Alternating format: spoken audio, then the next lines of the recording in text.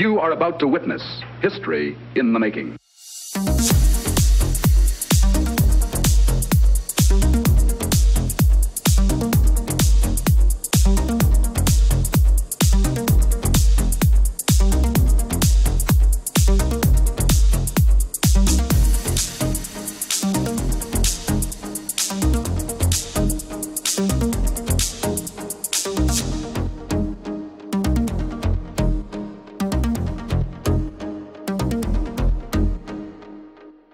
Hello, good morning, good afternoon, good evening, and welcome to another Picard Special. It's Picard Special number 4 for the Pop Culture Gamers. My name's Hayden, and I'm here as always with Alan. Hello, Alan. Hey, Hayden, how are you? Good to talk to. Yeah, or should I say top of the morning to you? Top of the morning to you. Yeah, you're still sore over that accent, aren't you? Yeah.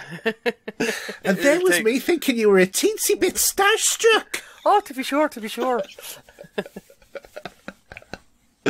Well, I have to admit, it's been quite funny today because my wife never, ever listens to the show. And when she found out, she's known that you're Irish, but she said, oh, let's have a listen to him. And then she's like, she wouldn't switch it off. She was just listening to you. She said, I don't know who that other guy is, but, i.e. me, but, She liked your voice, so there you go. That's very kind of her. I'll take that as a compliment. I would as well, because she knows all about what voices are like, because she never stops talking. Oh, like most wives. Yes, indeed. So, anyway, we're here to talk about Absolute Candor, which is episode 4 of Star Trek, which aired on, Friday here, Thursday in the US. So, just doing our normal rundown, obviously, just a big warning for anybody who's not come across this show before, that we do spoilers. This is a spoiler warning. Mm-hmm. If you proceed, you're going to get the whole show spoilt for you if you have not seen it. So, you have been warned, and forever hold your peace. So, it starts off with the normal sort of rundown, and this time it's showing about Picard being interviewed. The thing about the picture that was in Picard's vault as well, that was painted by Data, 20 years previously, which showed Daj's face. And then there's shows you the Romulan Death Squad about finding Maddox and the Borg cube. So all of that was in the intro. Yeah. And then we cut to the main part of the show, because obviously that's what we're here for. And this is Veshti, which is the Romulan relocation hub 14 years before the rest of the show. True, yes. Yeah. Now, here's an interesting thing. Veshti is actually named after Queen Veshti of Persia and the first wife of the king of Persia, Ahurus, in the Book of Esther, and a book included in the Tanakh, and read on a Jewish holiday of Purim. And she was banished from her refusal to appear at the king's banquet to show her beauty as the king wished, and Esther was chosen to succeed her as queen. So I'm wondering, is that going to, is that sort of like kind of mythology going to somehow fade in? Because they tend to do this with stuff, don't they? They do, yeah. They do tend to do that kind of stuff, right, in the Star Trek universe. I didn't realise it was related to that book now, so that's interesting to hear you speak about it. Yeah. But yeah, again, another small little things they do in the show, It's great. It is. Yeah. And also the Veshti, you kind of see a lot more in the comics I was talking about in a couple of, I think it was the first and second episodes we've done. And later on also there's a book that goes into a lot more detail on this as well, which we'll talk about. Yeah, well, you've already got that book, haven't you? Yeah, I've listened to it. Listened to it, and I've just picked that up on Audible as well. So I'm going to pick up the Picard graphic novel as well. Yeah, it's definitely worth it. It's very good. Yeah, definitely. I need to see some of this background info. Yeah. For research. For research, of course, yeah. Yeah. So we cut to an outside scene, and it's showing lots of people, humans and Romulans, about, and Picard beams down in civilian clothing. Now, he's an admiral at this point, but I was struck by how much he looks like Balok off Raiders of the Lost Ark. I was thinking of the man from Del Monte. Yeah, he also looks like that as well. Yeah, I kept thinking the man from Del Monte. He says yes. That's all I kept thinking about when I saw him. Yeah, well, I was thinking it would Balok for the quite simple reason that obviously Balok, Raiders of the Lost Ark, he was an archaeologist, and we do know that Picard has a love for archaeology. Yeah, and maybe it was in some way sort of like referencing that. Yeah, a great connection actually. That's a good connection between the outfit and yeah. So that was just that's because that just immediately popped into my head, and you always remember that sort of like head with the little figures. Yeah. That he had was in his ready room as well. So I was just like sort of thinking about that sort of stuff. Anyway, Picard starts to greet people, and they're all coming up to him. They all love him, and he's going Joe Lantrue. Yes. So Joe Lantrue, this is a Romulan greeting, which means peace be with you. And it was first heard on the Next Generation episode Reunification, where Picard goes to Romulus to find Ambassador Spock. Yes, that's season 5, I think. Yeah. That was on, yeah. Yeah. And it's, the first time we heard that being used. So, and it was the opening of the palms of the hands. It was nice to see again, you know. Yeah. So a little boy runs up. This boy has significance later on in things. And, so the boy, then it cuts to the scene with the boy running up into this, it's a kind of a monastery, but it looks more like, an outside area with a load of curtains hung up to sort of like hide some of the background. It's more what it looks like, isn't it?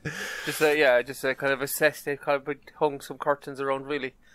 I think they kind of use, I think, again, maybe they did that later on, where in one of the scenes we'll talk about the holodeck.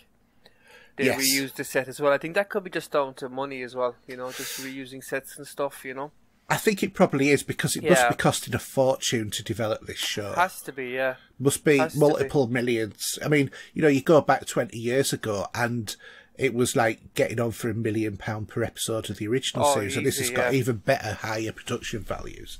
It's more like a film, is it now?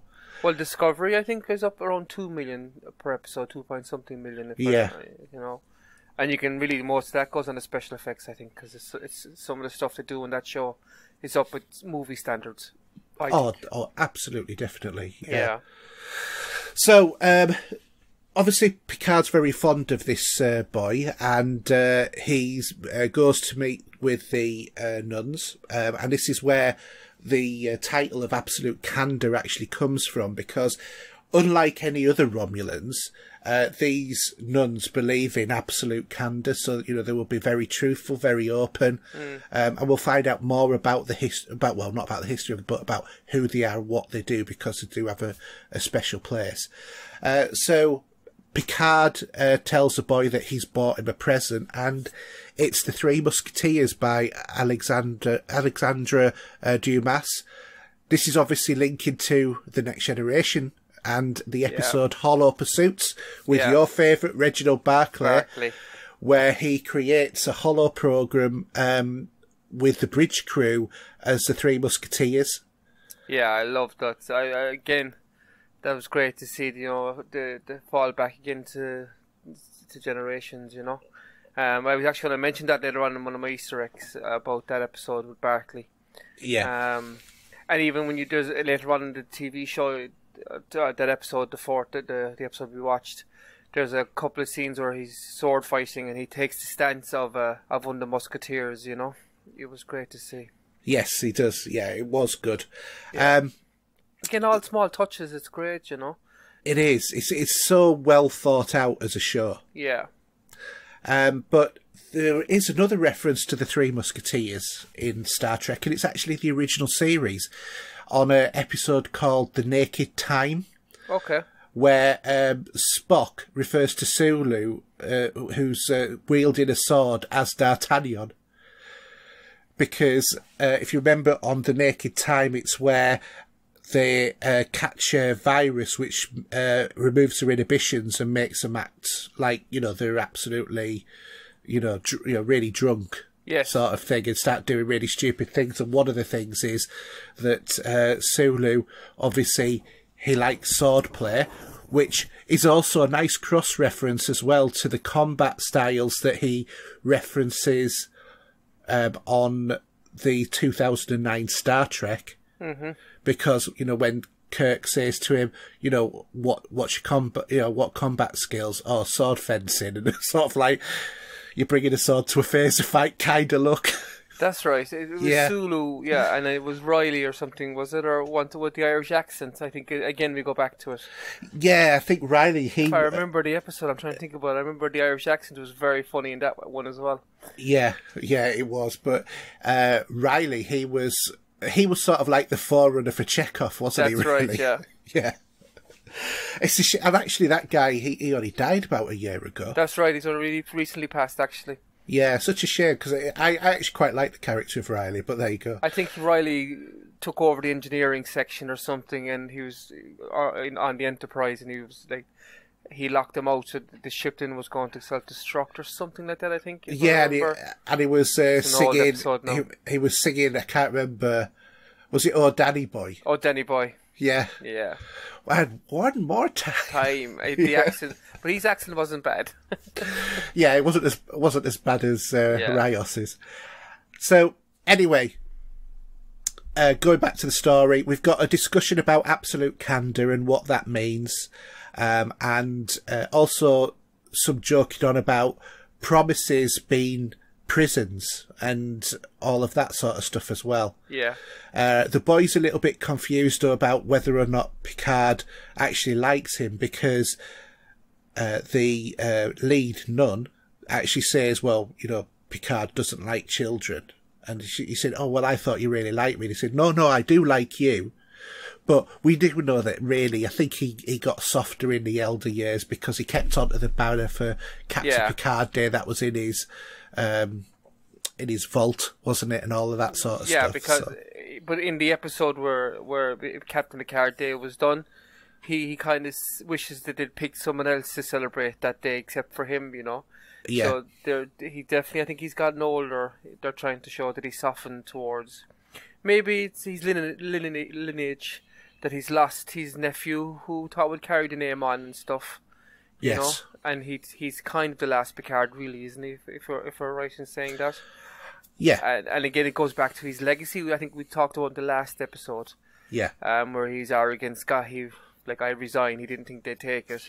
Maybe again that leads into it. Yeah, and the Admiral Clancy still thinks he's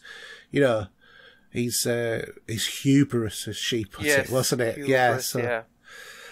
And I think it's interesting actually looking at the story, because we actually see from Admiral Clancy a different point of view, which does sort of question, well, actually, is Picard really right to have took such a stance about the evacuation of Romulus if it would have meant the falling of an entire Federation? Yeah. It's one of those balancing morals, isn't it, really? Yeah. So, anyway, the other thing about children and Picard is even right down to Encounter at Farpoint, where he, says, it doesn't allow children on the bridge of the Enterprise, and then he allows Wesley on, and then we get all of the "shut up, Wesley" going on and stuff like that as well. That's true. I used to hate Wesley Crusher, I really did. I didn't. I always quite liked Wesley. He grew on me, and I quite liked Wesley. No, I never liked him as a character, because he was sort of like a kid who knew more than the bridge crew who had, done, their future equivalent of degrees and gone through with the academy and stuff like that. It just never sat well with me, to be honest, but there you go. Anyway, so the sisters who are called the Kulat Milat. Yes. helping the evacuation of 10,000 new refugees, which references the Countdown comic book, which you've read. Yeah. And I think in the comic, you don't really see them in the comic. So, this is kind of introducing some new canon really into the Star Trek universe. I think this new warrior nuns, you know. Yeah. No, the book I listened to, it really goes into detail on them and a lot more information. But I quite like them, the idea of them. They're like the opposite. They're like the black to the white opposites, you know, to absolute candor, to keeping back your emotions. Or it's a nice twist again, you know, on in the show. Yeah, they're a very open part of the Romulan society, which is the absolute polar opposite of what the rest of the society is. And they're all female as well, which is quite interesting. Yes, that's another interesting thing. So we then move on, and the scene moves to a meal with Picard talking about the boy, and he will find a home for them. Yes. And then you have the multiple scenes where Picard's with the boys pretending to sword fight. Picard is reading The Three Musketeers. Elnor, who is the boy, that's his name. He comes in later on.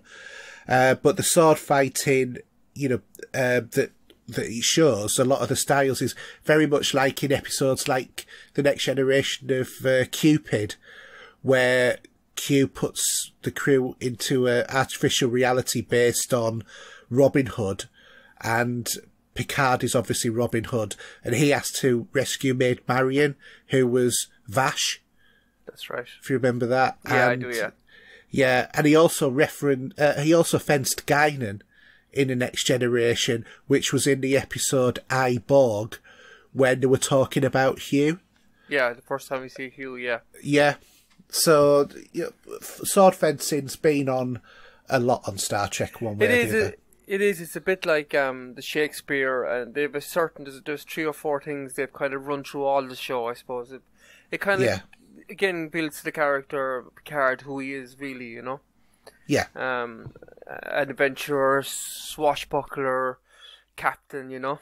Or how he sees himself, or how he wants to be on the open sea as well, you know, in some of the Star Trek movies.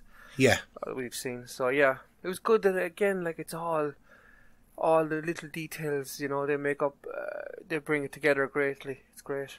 They do, yeah, and to be honest, it's quite a nice, warm sort of scene with showing a bonding between Elnor and Picard as well. Yeah, because he's sort of like a surrogate granddad to him almost, isn't he? That's true.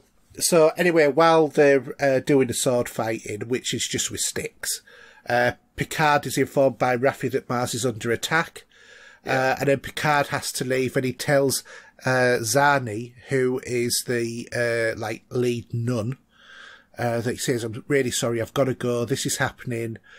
They have a bit of a talk about what will this mean for the the rescue effort. He says it'll all go on fine, and he says, "Say goodbye to Elna for me as well." And then that's it. Then we cut back to modern day, and we're back to Rios now. So he's reading a book, the same book as from last week, and Jurati joins him because she's bored. She's bored, yeah. Yeah, so she starts to mention that she has read the Journal of Theoretical Cybernetics, including Festskritt for Professor Quark. You would never say that if you were inebriated. That's true, yeah. Yeah. Fair play to you. She evidently has been thinking about doing a holovid, but evidently the ship only has Klingon opera on board. Right. So Klingon opera obviously appeared across The Next Generation episodes like Gambit and in DS9 as well. That's right. It's normally used to reference how bad it is, but Worf loves it. And he would be on occasion caught singing some of it as well. Yeah. I like when she asks him why there's Klingon opera aboard, all he says is long story. Yeah. He doesn't really say anything, he just says long story, so I'd love to find out why it is on board. Again, I have some theories about him later on, so... Yeah, I must admit, I would love to find out about what it is with him as well. And I really liked their interaction together. The two characters. I thought there was good back and forth between them. The acting and it was good. You could build into the characters a bit more as well. Yeah. Well, I mean, she's talking about her dad. Yeah. And then she asks him about what's your book about. So he says about the existential pain of living and consciousness of death. Yes. And then Raffi comes in and she goes, "Oh, thank God." And Raffi's all in a raffle about the fact that they seem to be on a detour. And she's informed by Rios, well, that's what Picard wanted. Yeah. And Raffi isn't happy, to say the least. So are you warming up to these characters, Eddie? I'm still 50-50 on them. More the captain now than Raffi. For me, the Star Trek universe is all about, helping each other and positivity and everything. Yeah. But I find Raffi, her comments so cutting. She's very negative. She's very demeaning. I don't know what it is, but I don't think she fits the universe. It's like the cursing. It doesn't need to be there. She doesn't need to be. There's just something about her. I don't know. Now, my theory later on about the captain, Rios, is it Rios? Sorry, yeah, Rios. I'm hoping I'm right on that, because if it is, I actually make the character even better for me. I have to admit, I do think it is an intriguing idea that you've had. I kind of go into it a bit more. I don't know if you've read it down further, but I go into a tiny bit more of my theory on it, what happens, why it's happening. I don't want to say it here now because I don't want to do any spoilers later on. Yeah, no, I'll let you say. I think it's a really interesting idea that you've got there. Oh, I'll take that as a compliment from you. Thank you. So we now cut to the holodeck. And the holodeck is simulating Picard's study from scans supplied by Zaban.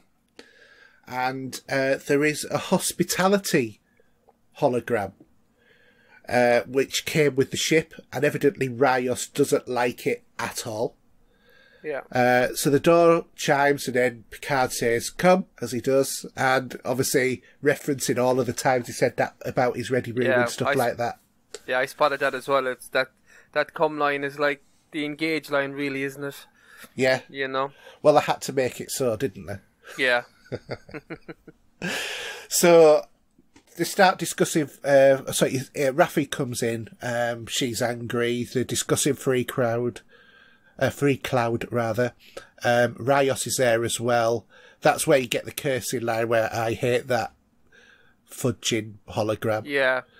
And then, so they're in the middle of talking about Free Cloud and about, Picard's, is he mental for not going straight to, Free Cloud and going to Vashti first? Yeah.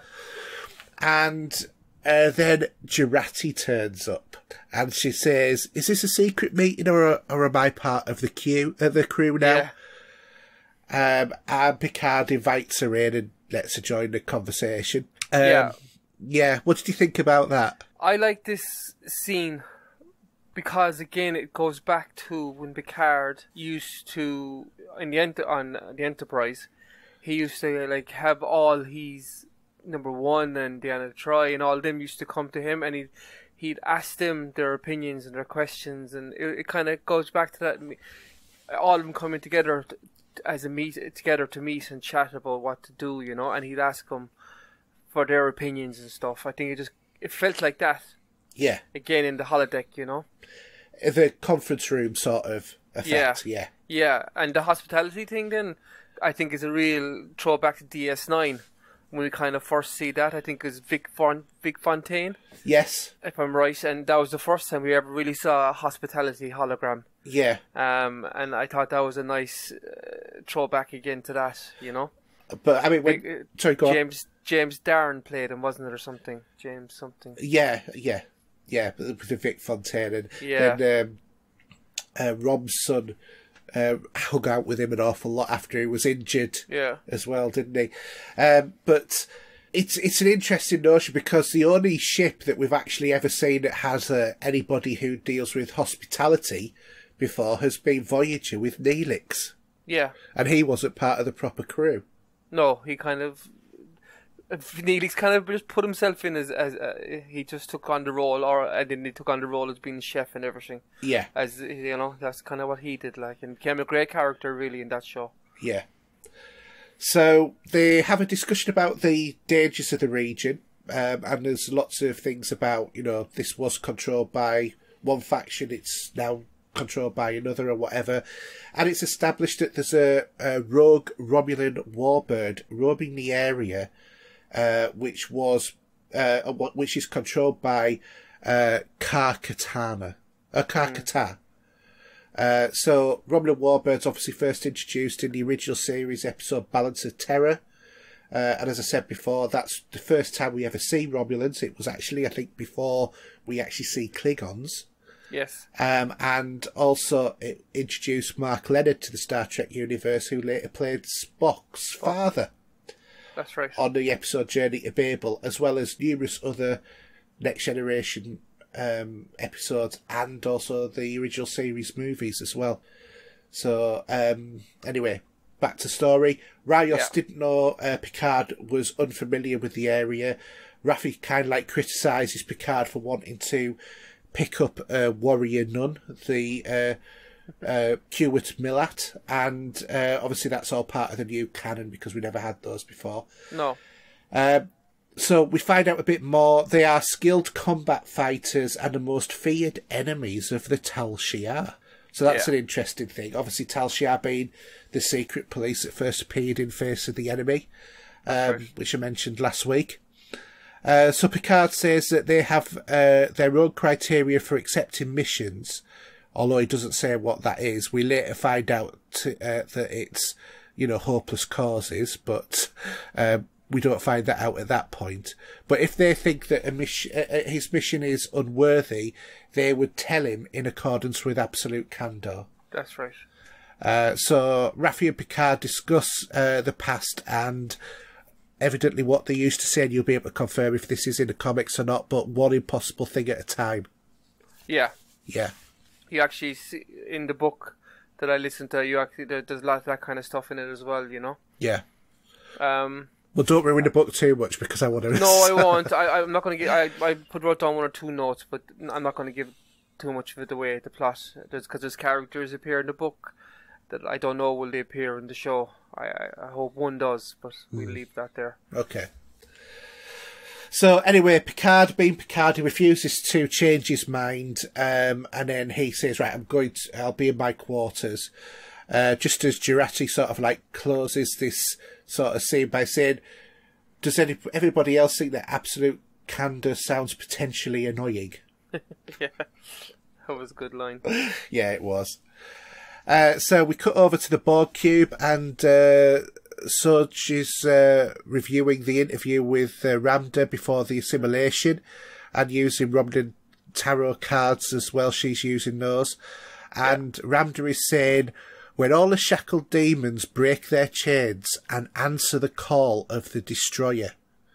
So what this has got me thinking is, if Soji's the Destroyer, are the A500 units like F8 or Fate that attacked Mars, are they the shackled? Maybe. And, that's interesting. Yeah. And could synthetics exist 1,000 years ago with the Romulan-Vulcan sort of split, which we talked about last week as well, didn't we? Yeah. So that seems really, really short. Yeah, it's an interesting one, though. Yeah, but I just thought it was because of that line, I thought, how should you interpret that? And that just seemed to me to be the way it would be interpreted.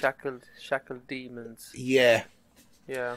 So, back to the ship, and the Rat Vesti and the Romulan planet defense system of killer drones is circling the planet, so which wasn't there before, and they need clearance. Now, I don't know if you picked up this, but when I was looking, I thought it looks like a green version of the Tholian web. Yeah. surrounding the planet. Now, if you don't know what the Tholian web is or who the Tholians are, they're an alien species which basically their weapons is to surround other ships with a web of energy beams, which is sort of like knit around. It's not a very effective weapon because it takes absolutely ages for them to do it. In a matter of fact, the original Enterprise escapes Tholian web in about 49 minutes out of the 50-minute episode. So, but it's an interesting sort of concept. Anyway, Picard says, tell Central Station that it's him. You know, quite cocksure of himself really there, wasn't he?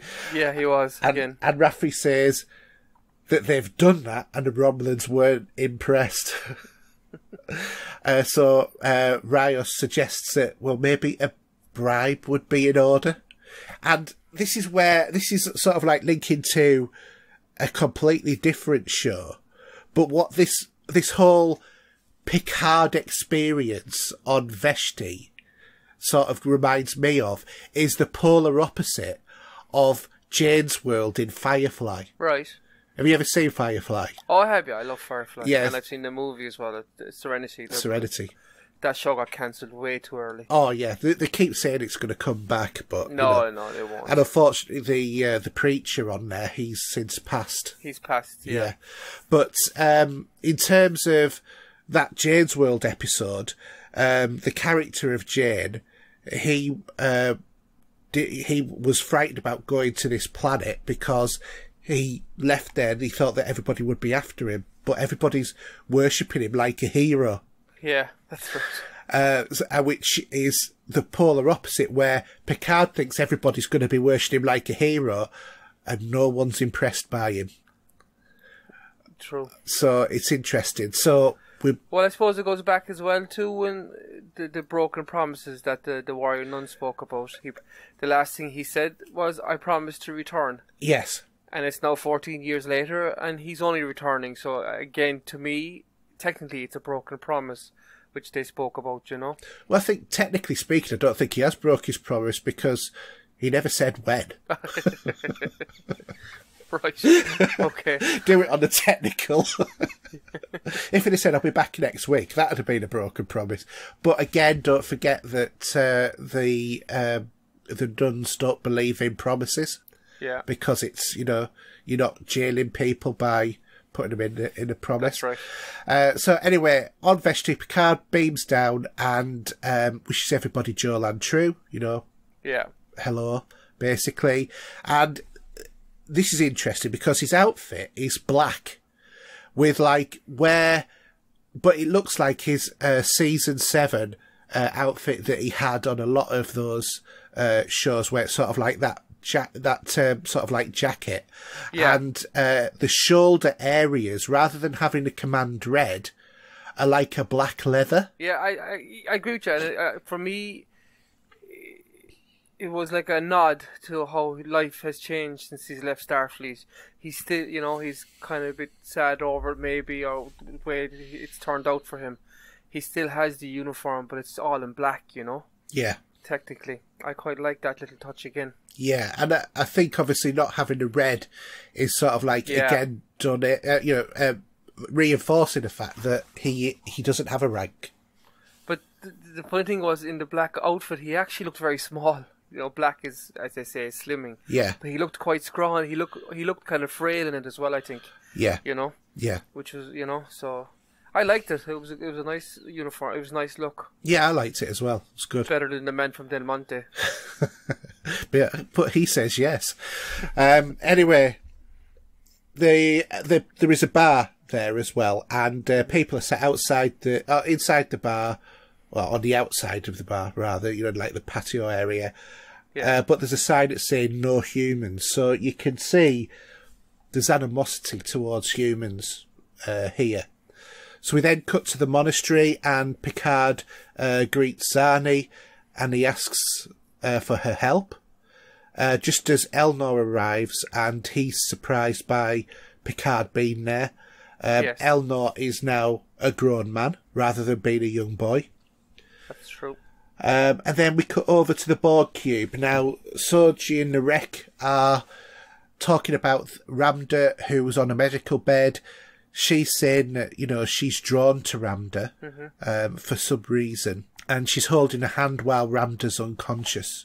Yeah. And then there's this medical droid that's floating around and scanning Ramda as well. And if you notice that, it looked a bit... I did, yeah. It looked a bit weird, didn't it, really? But anyway, the scene progresses into a mess hall with Soji and Narek talking.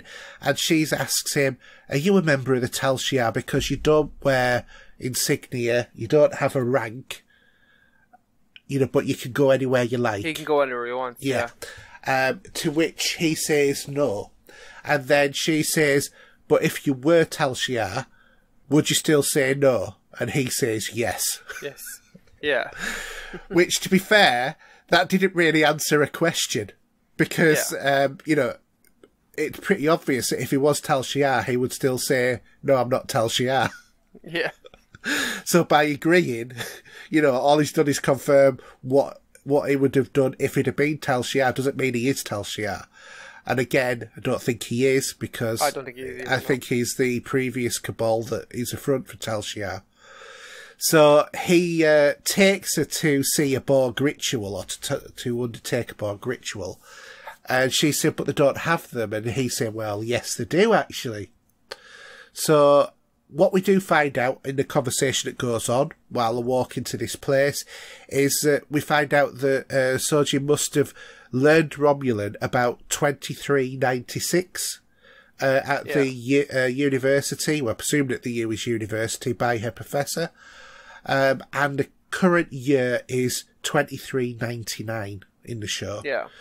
So Narek jokes with Soji about the ritual, and then just suddenly starts skidding down this corridor because he says, take your shoes off. And then he starts making this sort of sound, and then runs down the corridor and skids along. So they're just both having fun, messing about, etc., etc. And then they have like a romantic sort of moment, and he quizzes her about her being on board the ship, the Ellison. Yes. Which was a few years before when she shipped out to the Beta Quadrant. And he said, Terran records are, you know, this is shocking by Romulan standards, but the travel records are a matter of public record. Yeah. And he says, and there was no record of you on that ship. And she says, are you spying with me, or on me? And she says, to hell with him. So he turns round to her and says, so you said to hell with the Romulan files as well? Because obviously he's holding that over a barrel, and he's sort of like saying, you know, she's saying, what are you doing? She's saying, he says, I'm feeding an insatiable curiosity, as are you. So, and that's like planting that seed of doubt in her head about stuff, which is referenced shortly. But here's an interesting one. The reference to the Ellison, which is a ship we've never heard of. It's a possible Easter egg, which may be a tribute to Harlan Ellison. Harlan Ellison was a writer for the original series, and he wrote what most people consider to be the quintessential episode of the original series, which is City on the Edge of Forever, where Kirk and Spock use a Guardian of Forever to travel back in time to rescue McCoy and stop him from changing the future, which results in a Federation never having happened. Yeah. And in doing so, Kirk falls in love with Edith Keeler, played by Joan Collins, who was basically the linchpin which stopped America from joining the Second World War and basically the Nazis winning, as it were. So she had to die in order for their future to still be intact. Yeah. And unfortunately, Ellison, he passed away in 2018. Did the you know, the screenwriter for Star Trek? Yeah, that's right. Yeah, it's a bit of a shame. Anyway, cut back to La Serena, and Picard has been identified and he's in danger, and Raffi calls him, but he says, no, I need more time, sort of thing. So we cut down to the monastery, and Picard's talking to Zani, and Elna offers Picard food, and he says, oh, not now, and he drops it and then goes off sulking. So it's sort of like, petulant. Yeah, he's quite petulant, isn't he? Picard and Zani discuss his mission and Elder's training. He's been trained as in the ways of the nun, but he can never be one of them because he's male.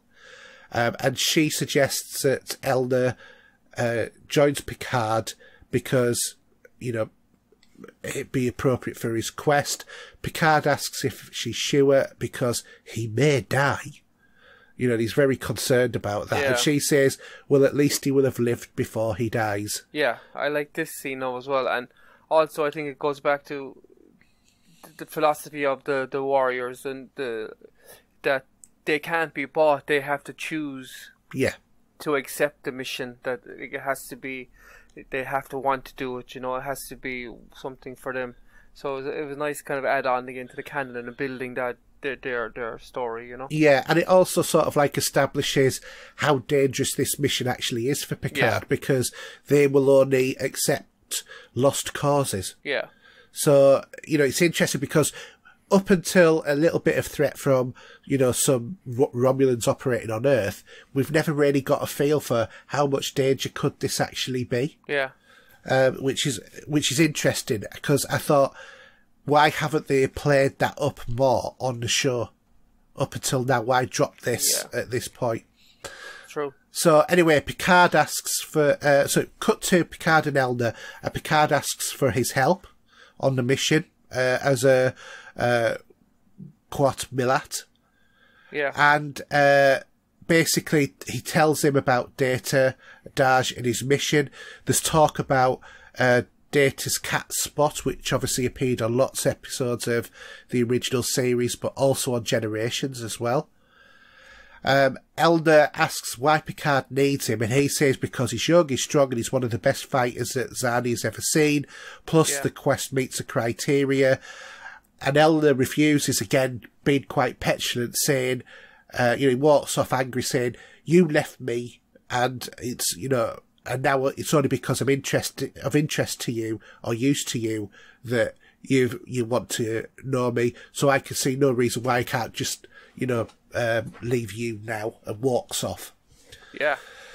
So we then cut outside to the Romulan bar where Picard is now, he's left the monastery, he's going back, and he's told he's got 7 minutes before he can be beamed up because of this defence grid. So Picard goes up to the sign that says no humans, and he tears it down and enters the bar. He greets everybody with a Jolan True and sits down. Everyone's sort of staring at him. He's obviously aware of this. A waiter goes by and ignores him, even though Picard's calling him over. Yeah. And then, right, now this is an awful pronunciation. Gtenquem Adrev. Well said. Approaches him and says he knows who he is, and in a previous life, when he was a Romulan senator, he was present when Picard gave his address at the Romulan Hall of State to help the Romulans evacuate. Picard says, "I'm sorry, I don't remember you." And Tenquem says about how touched he was by his speech when he came back, and he heard that he had the great Wallenberg-class transports. Now, Wallenberg-class ships have never been seen on Star Trek, and they're new to Picard, but it's likely that Wallenberg is named after the Swedish diplomat Raoul Wallenberg, who saved tens of thousands of Jewish people in Hungary during the Second World War. The evacuation Quat Milat helped Picard with obviously saved tens of thousands of Romulans.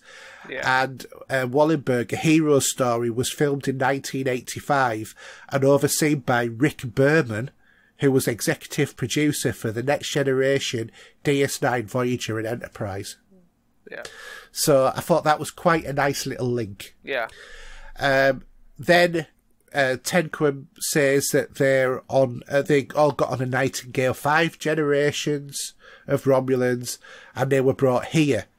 Now again, Nightingale, Florence Nightingale, is obviously a possible reference, but also reference back to a Voyager episode called Nightingale, basically the same name, where Harry Kim rescues a crippled alien ship, which he calls Nightingale, when the Kraylaw, who own the ship, ask him to command the ship to transport vaccines to the home planet, but he is deceived and is transported technology in violation of the Prime Directive. In absolute candour, the Romulans believed that they were Picard deceived them and took advantage of them at their time of need. So it's sort of like a flip in terms of, the Nightingale, in terms of the way that works there. One where the Starfleet was deceiving, and then the other one where the Romulans believed that Starfleet was deceiving. So quite a nice little flip. Romulans criticise Picard for giving up, and he's basically surrounded. And Romulan says Starfleet tried to confuse Romulans at the time of need and scatter them, not thinking about Romulan ingenuity. And Picard was then forced to fence this Romulan senator, but he threw down his sword, which is a role reversal, going back to the Next Generation episode of Hollow Pursuits, where when Riker goes into Barclay's simulation, the Picard musketeer challenged Riker to a fencing duel, saying, "Do I detect a streak of yellow along that good fellow's back?" Which I thought was quite a nice little thing. Yeah. So Elnor then says to Tenquem, choose to live, because he's appeared. And they go to attack Picard, and Elnor kills them. And then he says to the senator's, disembodied head, that, he regrets his choice. Yeah, I like this scene as well because they showed the green blood. Yes, yeah. As they cut, which we know is the Romulans and the Vulcans share that kind of blood because of the they don't have iron. No, they're based on copper, isn't it? Copper. Yeah, I think it is. Yeah. So so it was a nice thing again to add in, to see the neck as it came off the green blood. So I thought that was a good part. Yes, because occasionally they get it wrong, and they don't do purple blood for Klingons, they do red blood, which always annoys me a little bit. But anyway, so Picard, says to everybody, look, I brought faith with you, and says that he's sorry. And then the mob's just about to start to get angry, and they're beamed up before they can be shot. Yeah. So on board the ship, Picard grabs Elnor and says, he's not to kill anyone without Picard's say-so. Picard's furious at this point. Elnor apologises, and then this is where we actually find that the Kuwat Milat only signed themselves up to lost causes. That's right. Cut back to the Borg cube, and we've now got Rizzo waking Narek. Narek asks about Ramda and her ship. Rizzo's unimpressed by Narek's lack of progress, and planting one seed of doubt, in the amount of time he's had. And she suggests that Soji may be actually controlling Narek rather than the other way around. Rizzo threatens Narek, choking him, and makes him admit that, that Soji is the Seb Cheneb, or the Destroyer. And she gives Narek 1 week to get the location of the nest of AIs, or she will resort to, as she puts it, good old-fashioned pain and violence. Violence, yeah. Which I love the way of putting that, because it really does establish her character. So back to Picard on the ship, and they're in combat with a Romulan warbird. This is actually the exact same type of warbird that is first seen on the original series, The Balance of Terror. So they're being forced into the planetary system by this warbird, and obviously Rios says we can't outrun them, but we can outfly them. You get the emergency tactical hologram, or they called him Emmett, didn't they? That's right. Which I thought, is that an abbreviation from emergency tactical? Yeah. He was quite a good character, actually. Yeah, Spanish in sort of origin, as it were. Very laid back, wasn't he?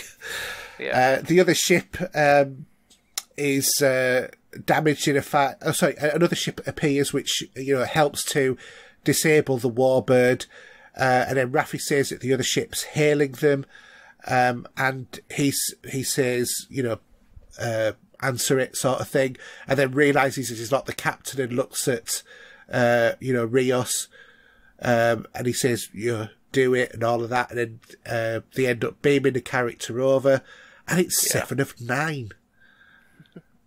Hooray! We get to see her. Moment. It was a great moment. And obviously, 7 of 9 and Picard know of each other. Whether or not they've had a previous history, we don't know, but we definitely know that they know of each other.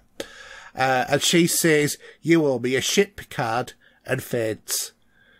Yeah. And then that is the end of the episode. But obviously, 7 of 9, she was first introduced in, I think it was season 4, if I remember rightly, of Voyager.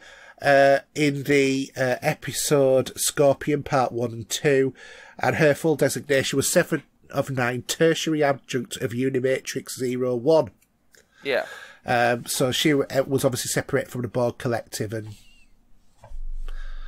became an individual, as you do in Star Trek.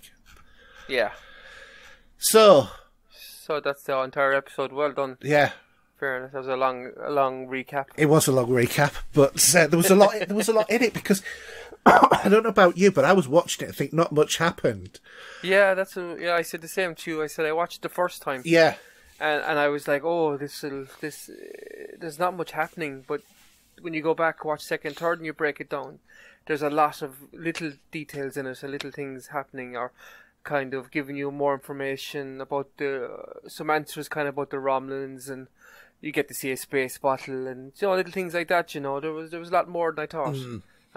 Overall, as an episode, how did you rate it so far? I think in terms of performance, it's been Patrick Stewart's best acting. Yes, I agree with you there. I think he portrayed a much warmer Picard, especially in the 14-year previous sort of history. So, and do you think that's down to the director of this episode? I think because we know it was Frakes. Yeah, it was Jonathan Frakes. Yeah, and the last time they worked together was 99, 98 or around that time. So I mean, he directed a good few Generation episodes, and he's done a lot of script work, a lot of stuff for movies and things as well. He really knows the character Picard, so maybe he knew how to get the best out of. Yeah, and obviously the familiarity with Patrick Stewart as well. That's what I'm saying. He knew how to get the best out of Patrick Stewart. Yeah. So. I think that's a strong possibility. I think that's a very strong possibility. But also I think that the story was more about relationships. Yeah. Whereas the first sort, because this is like in 3 chapters, evidently, this series, and this chapter being like only a couple of chapters, evidently, a couple of episodes. But in terms of the first chapter, I think that was very much re-establishing the law, re-establishing where Picard is, but not really showing you that human sort of aspect of Picard. But I think now they've had 4 episodes of storytelling and world building and adding new canon to the universe and a few new characters, that the next 1 or 2 now really need to push it on and get a bit of action and really get into it now, I think. Because if the next one is, I won't say slow, but if the next one again is a more methodical world building episode, it's going to lose people, I think. Now, for me personally, the Alison Phil, she plays Dr. Duras. I think she's the best character in the show for some reason. I really like her, but she's not getting much screen time. It's kind of just little snippets. I really like her. I think she's an interesting character, and there's something secretive hidden there, as we both kind of will probably speak about later on in a minute. Yeah. As an episode, I enjoyed it more than last week's one. Definitely. And it was a good episode. I enjoyed it. I give it a solid 4 out of 5, And again, it didn't. I wasn't bored watching that. I mean, you're the same. We were watching these episodes 2 or 3 times in the one day, the two of us, I think. Yeah. because we're kind of messaging back and forward all the time about just because we keep spotting something new, and you spot something, I spot something. Yeah. Or you'll come up with an idea, and then I'll come up with something that'll complement it and stuff like that. Because we were talking about the possibility of like the Romulans putting something in their DNA that they couldn't. Yeah, that's one of my theories, my World War Z theories, I call it later on. I'm going to talk about that now in a minute. We kind of spoke a lot about the Easter eggs. The good thing about you is you always spot a lot of the stuff, and you put it into the recaps. Like you spotted the Wallenberg one about the helping the Jews during the war. I actually spotted that as well. Yeah. Because I recognize the name, because I actually like history. I watched his channel a lot. And the Barclay one again with the Musketeers. So we're kind of spotting the same things. I really like the fact that you're going to detail with the books and stuff and explaining that stuff. It's great, seeing that side of it. There wasn't a massive amount of Easter eggs in this, I suppose. What do you think? I don't know. I think I picked out quite a few. Yeah, there was a few compared to other episodes. Yeah. I think, it was all... There was a... If you think back to the first episode 1 and 2, we were picking out 20, 30 Easter eggs with the hat on behind them, and there was certain the books on the tables, and this one was more about, I think, canon building. The new. I would completely agree, but I mean, if you remember on that first episode, I did say I think that the number of Easter eggs is going to dissipate over time. It has to really. Because otherwise, all that you're doing is just cross-referencing previous episodes over and over and over again, and it's going to get people bored. Well, there's only so much fandom you can pander to. Really, I suppose the Star Trek fandom, like what they're, Yeah. So we saw what it did to Star Wars. Cough, cough. We won't talk about that. But no, overall a good episode. Again, like I said, my favourite scene was when they were all in his ready room. I won't say ready room, but they were all inside in the holodeck, and they were like the observation lounge, and they're all sitting around, and he was asking them for suggestions. I like that moment. It kind of harkened back to having Number One and Deanna and Beverly Crusher and Worf. They say all of them kind of sitting around, and him at the front of the table. Yeah. And then they come when he said that as the door opened and stuff. It was good. I like those moments. They give you they're like the kind of engaged goosebump moments. Yeah.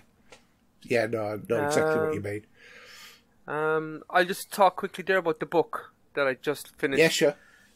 No, it's an audiobook, so you don't read an audiobook, you listen to it. So I listened to it on my runs and stuff. I had a race this weekend, as you know. So I listened to it during that, most of it. It's called, Star Trek Picard, The Last Best Hope.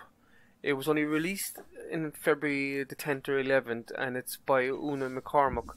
She's done a few other books as well in the series, if you want to Google her. She's actually pretty much prolific Star Trek writer, I think. She's got good theories. It covers the period between 2381 to 2385, the events leading up to the supernova and Picard's resignation from Starfleet. No, I'm not going to give too much away about it, but for me it was very fast paced. It gave kind of great background and little tidbits, good info on the old TNG crew, where they were and what happened to them as well, which was very good. I actually really enjoyed that, and where they kind of end up, and the journey it took, I found very interesting. It's basically about the political wranglings of the Federation Council versus Starfleet versus distrustful enemy, which is the Romulans, obviously, and should they help them, shouldn't they help them. It's kind of about the new Starfleet is a younger Starfleet now, and how they don't really, they think different to the older, like the Picard Starfleet and what that was about as well. Yeah. So it's very good, I have to say, no, and it goes a lot more into the nuns. Warrior Nun. I love that Warrior Nuns. That's great. Like Warrior Nuns, it just has a great name feel to it. So again, it's called Star Trek Picard: The Last Best Hope. It's just released, lads. If you want an audiobook, it's very good. Or if you like the physical copies, which I know you like Hayden sometimes. It's definitely a good listen. It's not a very long listen. It's a couple of hours, you know. But it's good. It's 11 hours. That's not very long for an audiobook. No, like, that's true. But when you do that in 2 days, you know, if you're working, you have your headphones in, and or you have a Bluetooth speaker at work and stuff. Yeah, I do anyway. So, but when you when you consider that a lot of the Star Trek books are abridged ones, so they're about 3 or 4 hours. You know, an 11-hour book is great. Yeah, I suppose. Yeah, it's a nice time, and the person doing the reading is very nice to listen. I actually don't know who. I must Google to see who read it. It's a great voice. It's does the characters very well. And again, if you think of it this way, the comic is the abbreviation, whereas it's kind of like the notes, really, and the book is the full history. So it's good. The two of them together is good, and there's a good bit of Raffi in it as well. She's actually nicer in the book than she is in the show. So do you think it's more the actress that you're not... It's the actress. I think it's the actress. And again, you can't blame the actress because she's been told how to play the character, I think. Because usually a lot of them are told how to give the lines and how to play the character. I just find her very snarky. At the moment, she's not suiting the Star Trek universe. Again, that might change. Maybe that's the way they want to play her. Again, it's a new fans coming to the show as well, you know. Yeah. So new people coming, like we're old school. So it was good. That's all the Easter eggs really I've seen. We kind of spoke about most of them. I like the holodeck one, like we spoke about. The Green Blood I thought was a great twist. The holodeck was lovely again to see that in the show. And a little, so yeah, good episode. Looking forward to the one in 2 days' time. Yes, not long to wait at all, is it? Yeah, I think because we spent so long kind of talking about it for the days after, which we do. I mean, we were only talking about it up till yesterday, I think, were we? Yeah. Back and forward, and we spend a good hour some nights back and forward to each other about it. Oh yeah, definitely. It's great. Like, it's really. I was always a Star Trek fan, not to your level, obviously. And I'm sure to some of Steve's level or some of the people that listen to this show's level. But I'm gone back. Like, we got you sent me the link for the Humble Bungle, all the comics, and you're getting new books. We're both of us started jumping back in feet first again to all the old stuff. Yeah, I mean, I must admit, for me, Star Trek. I've always loved Star Trek. I can't remember not knowing about Star Trek. I can remember not knowing about Star Wars. Yeah. Because I remember the anticipation waiting for that to come to the cinema. Whereas because it was on TV, Star Trek probably just sort of like slowly integrated its way into my life. Yeah. I mean, my mum and dad, they used to be great Star Trek fans when they were alive. Not anywhere near to the extent that I am.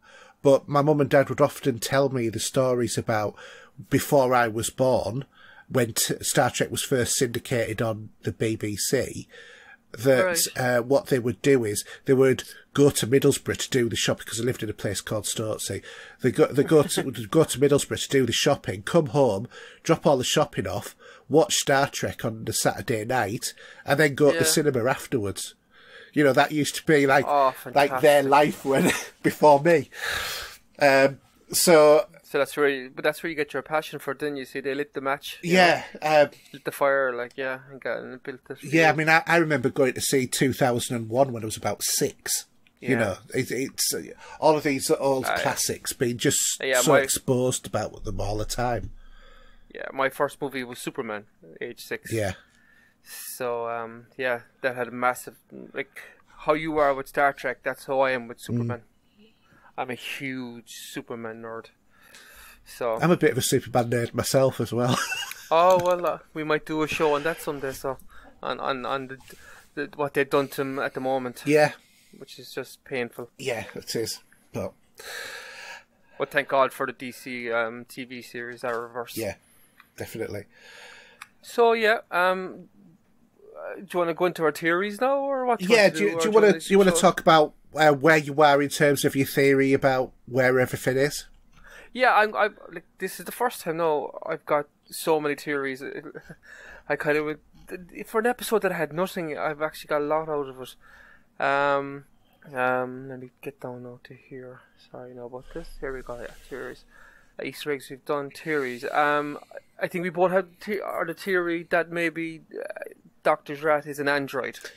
Yes. I think they were both on, and just certain ways she moves and the way she talks and stuff, she could be an android. Do you know what made me think she was an android as well? Was actually something that I think this was the first time I actually thought it when I saw the episode. And she's talking to Rios, and she said that she'd read what she had read, including like the collective works by Professor Quan. And I was thinking, they're either on a heck of a long journey, or this is a very slow ship, or both, or she reads superhumanly fast. Yeah. And that's what made me think, hang on a minute. So that's how I got there. Yeah. So the other thing with her, and it was kind of you put the idea in my head, like you think that she's a spy or she's working with O or something. Oh, definitely, yeah. So I went back and I was looking at episodes and stuff, and in one of the episodes she says the line, "Those damn Romulans just blew away Dash." Now, if you look at it, Picard's reaction to her comment, he actually never said that to her. He kind of takes a deep breath and just nods. And he never actually said to her how Dash died. If you go back and look at it, how did she know that? Now, it could be just an editing error or something. So maybe that's why he's so willing to help her and takes her onto the ship without Rafa doing a security check on her, remember? Yeah, and that's a good catch, because that's one I hadn't caught. Oh, didn't you actually got something that Hayden hadn't caught? You got something that I hadn't caught. Lads, if you're listening to this, someone clip that and send that needs to be put up on the Facebook page. Yeah. Oh, sure, that's a grand. I'm after catching Hayden out there now. You're a teensy bit starstruck there, aren't you now? Oh, to be sure. That's going to continue forever. So I think. I think we're going to be saying that quite a lot.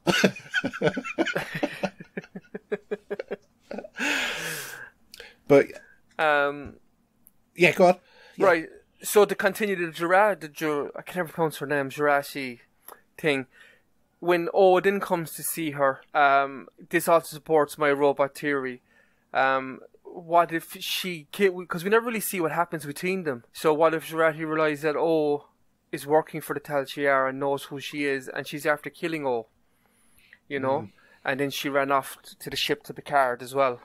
So, and then my other one is with Jurati is because we were down the line of the sunglasses, remember? Yeah. Why they were there. And maybe maybe Commander O is actually Jurati, maybe maybe she killed Jurati, and now she's after replacing her with some sort of face technology, which Cisco used in Deep Space Nine, if I remember correctly, and the sunglasses were used for scanning her face. Yeah.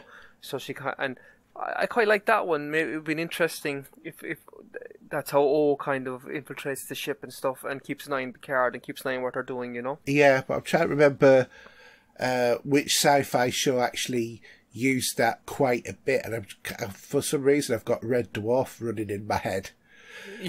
Yeah. I suppose you could kind of call it the Mission Impossible theory, really, couldn't you? Yeah. Like, but they use kind of hologram actually, technology. I've just realised it's the Flash. Oh, you're right, actually, yeah. Yeah, it's the Flash that uses that. Yeah, that's right. Yeah. Well, I just thought they're kind of all my Dr. Jurati theories, which is quite a lot of them, really. So one of them has to be right, I suppose. But the law of averages. Yeah, I'm doing what you do. What I've been accused of. What I've been accused of doing. I said I better jump on board and give 100 theories. The 10% rule, Give 10, and one has to be right. So then I have my Q theory, which I still think Q could be involved somewhere because of the 5 queens that we saw at the start of the very first episode. It was pretty much the first shot of the Picard series, really, wasn't it? The dream sequence. As we know, when Q put humanity on trial, the last thing he warned them when that episode, he said the trial never ends. So maybe he's going to return for this one last test to help Picard finally beat the Borg, because it really has been his greatest enemy. I think personally it's his greatest enemy through his career. It has been the Borg, you know. And maybe that dream sequence was Q using Data as a memory to send them on the right track or the right direction, you know. We know how tricky Q can be. I quite like that theory. I would like Q to be in it somehow, you know. I have to admit, I'm not sure we're going to see Q anymore. No, I'd love it. He was such a great character. I love Q as a character. He was definitely my favourite one out of all of the sort of bad guys, but not really.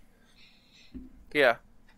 So that's those theories. And my other thing, let me think now. Hence, we spoke about my World War Z theory that the Romulans had encountered the Borg thousands years ago, and the Borg first tried to assimilate them. And as we know from the World War Z movie with the zombies, didn't attack anybody that had a kind of a lethal virus or they had something wrong with them or whatever. So my thought was maybe the Romulans had some sort of deficiency or something wrong in their system, that when the Borg tried to assimilate them, it affects them, and hence that's why the current Borg ship cube they have has broken down or disconnected from the collective. So yeah, but I'm not so sure on that one, and that's the reason why I say that is because when you look at the Next Generation, Voyager, they actually had Romulans that had been assimilated. On there, but that's not to say that, when you talk, I've forgotten what the name of the secret organisation is now, it's just completely gone out of my head. But, the one that's supposed to be the front for the Tal Shiar's the front for. Yeah. It's going to annoy me now because I can't remember what that name is. The Vash, whatever it was. The Zat Vash, is it? Yeah, Zat Vash, yeah.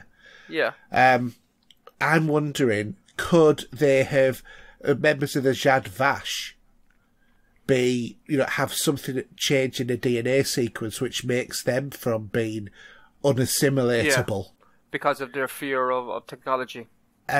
So that sense, then allows Voyager to have a Romulan as as a Borg, or as a Borg that has been separated from the collective, which was what the episode was about, and it also allows for what happened to happen as well. So it sort of like supports both sides of of where we're coming from on that one theory. There's definitely something there with what happened, the Borg trying to assimilate that ship. Yeah. So I think we'll find that out maybe next week or two anyway. Again, another theory that I just had. Now, I think I kind of was saying when we were chatting that 7 and 9 was part of, I have to pronounce this now, the Fenris Rangers, which used to protect the Vashti sector. And I think that's what she used to do when she left Voyager, you know. So, and she's still kind of protecting the sector, and that's why we see her attacking the ship and trying to help out.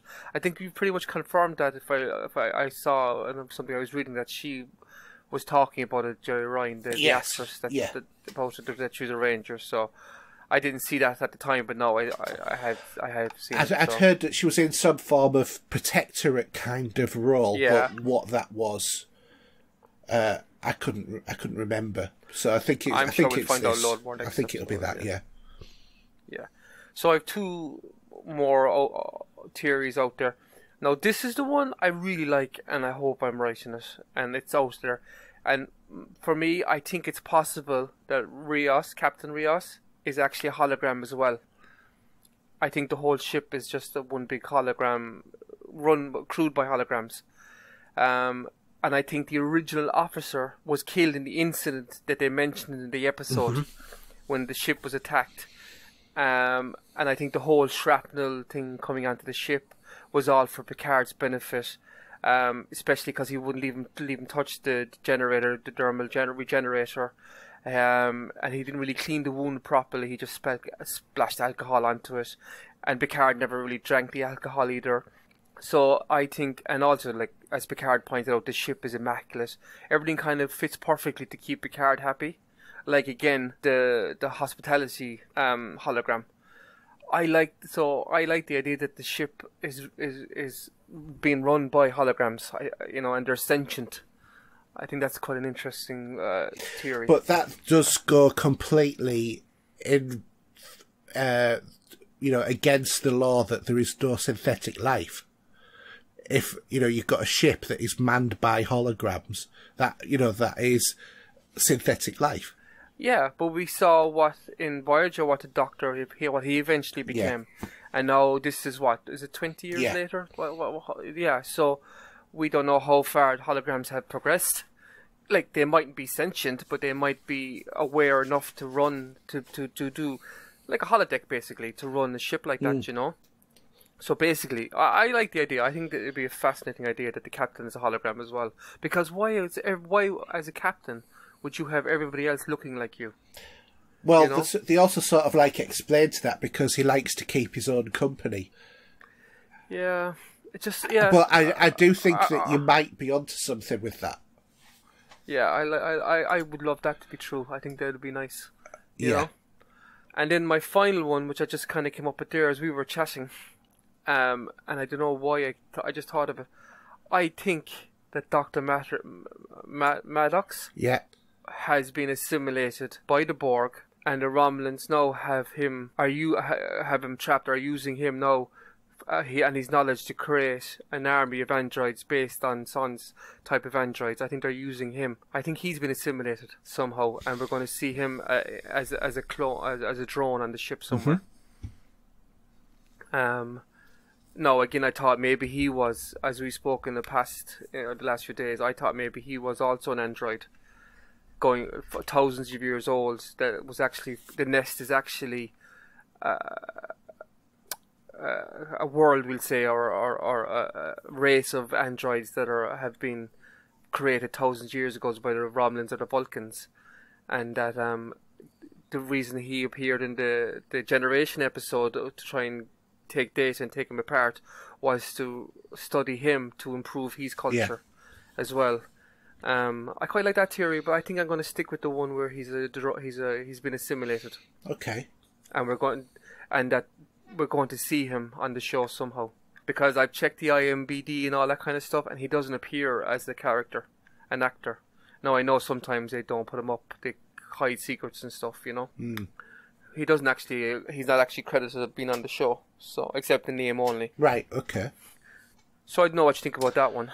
I think it'd be interesting if he was a Borg drone, and the drones, and then the Borg have all his knowledge. I was thinking that maybe he could be actually what was left over from the Romulan conflict with AI 1,000 years ago, right. And the reason why he wanted to study data was to create more, more synthetic life like him.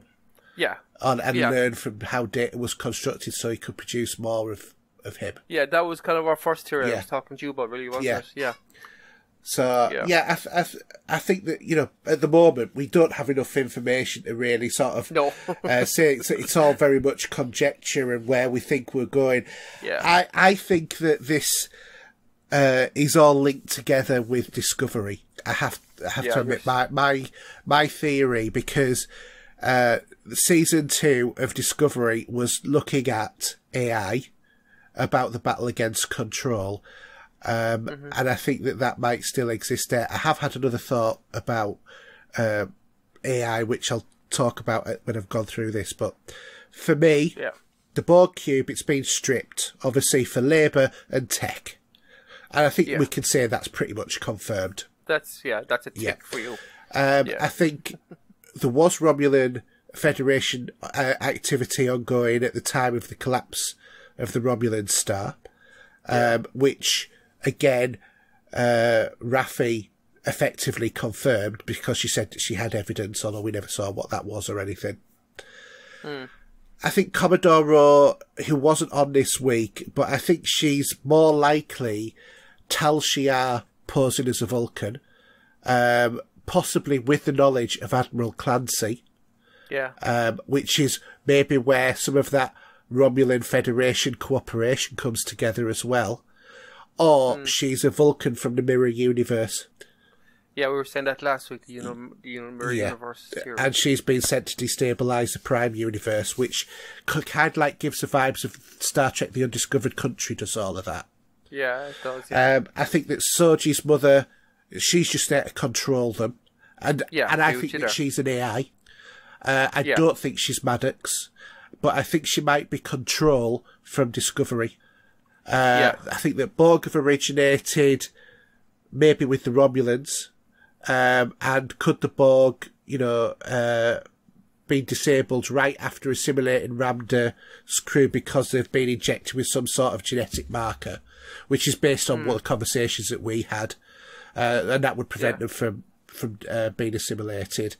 And I think that that's if they're in the super secret Romulan order. I don't think it's the normal Romulan population. I'm wondering, did Romulans actually invent the twin synthetic thing well before humans did as well? Yeah, well, that kind of goes back to my theory. I still think the Vulcans and the Romulans, before they split, were responsible for the Borg. I still think, and that kind of feeds what you're seeing there, I'm going to bring in the thing I'm just going to throw in from a wild side now. Yeah. I'm not so sure whether or not they created them, but did they come across a sentient race? And I'm thinking that sentient race might have been the same race of synthetic creatures that sent V'Ger back to Earth in Star Trek The Motion Picture. Yeah, you were saying that in our chats. Yeah. That's quite I quite like that theory. That's really interesting. That would be a good way of bringing that in, I think. Yeah. And could that have originally have been set up, or could the Borg have been set up with maybe a bit of time travel thrown in, of the Decker Ilia joining at the end of Star Trek The Motion Picture? Yeah. So, just, throwing them out there as wild ideas. I also think that we will discover that the nest is actually there because of Control, which was Section 31's AI and risk assessment system, and the main bad guy in Discovery, because we knew that then that it could take over human forms, but it wasn't like a synthetic person. Could, over the 80 on 100 years since that had actually happened and it was defeated by Discovery, could it have been working in the background somewhere, trying to perfect its way of becoming more human to, infiltrate areas, and that's what we're actually seeing now? Yeah. Yeah, I think that's that for me feels like it ties it up a bit more, because surely, it's because of what it was Control. It could be in multiple places. So why, when you kill one character that's taken over by it, does it kill all of it? It didn't feel right. I don't know. I'm still on the fence in that one. Like I said to you, I just, it feels too much on the nose. Yeah. But again, if it is, it's an interesting one. It's a good way of connecting it all together. again. And I think that basically Control is trying to infiltrate the Federation and Romulan society to find out about other AIs. Dr. Jurati, I think she's more likely to be a spy for Commodore O, because, to be honest, I find she's just too innocent, naive, and a bit creepy. To be fair. Why creepy? She's asked too many questions. She wants to be involved in too much. Yeah, but you not find that more synthetic traits, android traits, the way Data used to be? Well, you know, I am thinking an alternative might be, which is similar to exactly what you've said, is she actually an AI and she's been sent to Daystrom to look out for Daj, but also to basically look out for anybody who might be asking questions about the AI. So I think that she might have been planted at Daystrom. And I think that all of this with Commodore O approaching her and stuff like that, you know, maybe Commodore O is killed. It's a possibility. Yeah, because when Picard went to Daystrom, it was very convenient that the one person he met was her. Yeah. And she had all the information he was looking for. And also she made the comment, like, this is my day off. Why did you have to come today, you know? And she kind of had everything he really needed to know to set him on the journey he had to go on, you know? Or to send him in the direction he had to go. It was too and convenient. Not only that, but, you know, Picard is now saying she's Earth's leading expert. Well, where did that come from? She worked at the Daystrom Institute. She was Dr. Maddox's assistant. Yeah. So she's not Earth's leading because Maddox would be. You see, I think Picard knows there's something up with her. He knows something, and that's why he's been so lenient about her. Leaving her on the ship, leave her tag along, not doing the security checks, all that kind of stuff. You know, I think he's going to use her for getting what he wants. I think that you know, either Picard is very naive, which he's never been, or he's not he knows that she's you know, she's something up with her, and he's keeping an eye on her. Yeah. You know, again, I said this last week, but you know, is Daj and Soji like the light and the dark? So Soji's like the destroyer, as it were. I'm just another theory is what if, you know, she create. I'm trying to think of what this one was when I put my notes down. Oh yeah, that was it. What if, as well, Jurati has created the synths against the ban on synthetic life, and you know she's trying to protect them. Maybe that could be another thing, but I think it's more likely. I think that she's probably going. She's I think that she's pretending to work for Commodore O, but she's actually working for herself, and I think she's synthetic. Yeah, I think the synthetic one could be definitely the one. I think. And with Soji being the destroyer, and this supposedly happening 1,000 years ago, could we actually see, you know, some sort of time travel which leads to the formation of the Zhat Vash and all of that, possibly using a Guardian of Forever, which would link back to, you know, the reference that was in the show earlier on as well, with the you know, the writer of that show's name being in there. You know, Harlan Ellison's. Oh, yeah. So there's a few ideas I've got. Yeah. Yeah, I mean, there's some good theories there. I think next week we should hopefully get some more. I think we need to get some answers now at this stage. You know? And the other thing was, like, we don't really know how many of the Romulans survived either, do we? From the supernova. No. You know? Yeah, there's no real information there about that. I'm still struggling with this supernova idea, because a star, in order to go to supernova, has to be a certain sort of like mass or whatever, but it would happen over tens of thousands, if not hundreds of thousands of years. So there has to have been an external force which destroyed that star, or made it go to supernova. Yeah. And I think that is something that needs to be unpicked in the show. Yeah, definitely. So, for an episode that didn't have much in us, we came up with a lot of theories for. Yeah, we definitely did, because I think we grasping at straws at the moment, aren't we? Trying to figure out what's going to happen, because it's all a part of the fun of the show. And this is why I really like the fact that they're not just sticking it all on so you binge watch it all at once. Yeah, I agree with you, because otherwise we wouldn't have these. I don't think we'd be as in depth to it as we are at the moment. You know, it's like that must watch or appointment TV, you call it.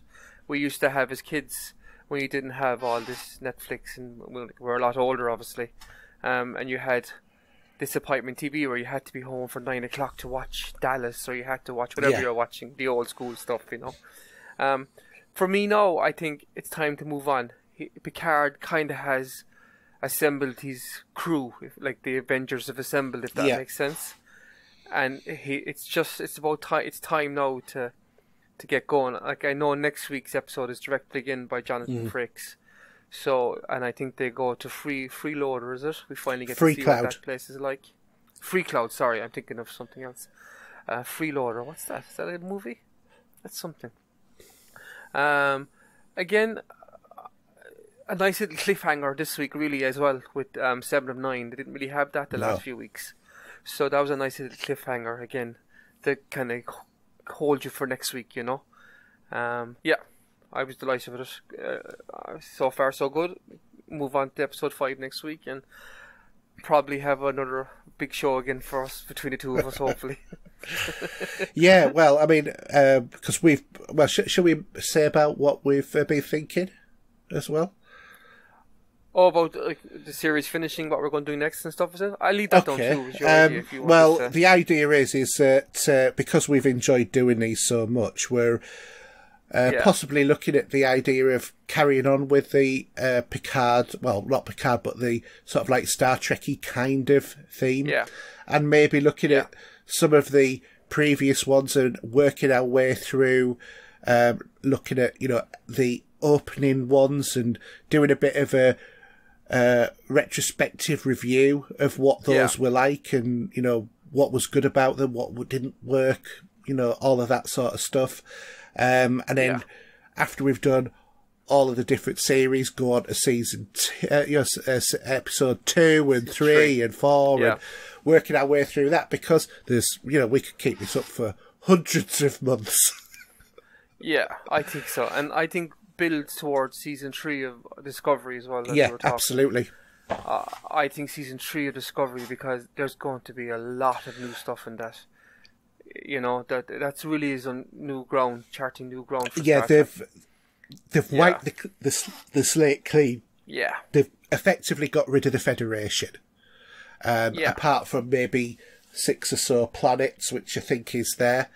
I've heard rumours that maybe the people who we think are humans are not. And, you know, it's the other way around sort of thing. So it's humans still battling against AI. Which is, if that's the case, that makes it make me feel even more that, you know, this is all about control. Well, that goes back to the Dr. Jurati's comment when she laughed at him, maybe in 1,000 years they could build synthetics. So, you know, maybe that's them setting up that story. Yeah, because they are about 1,000 years in the future.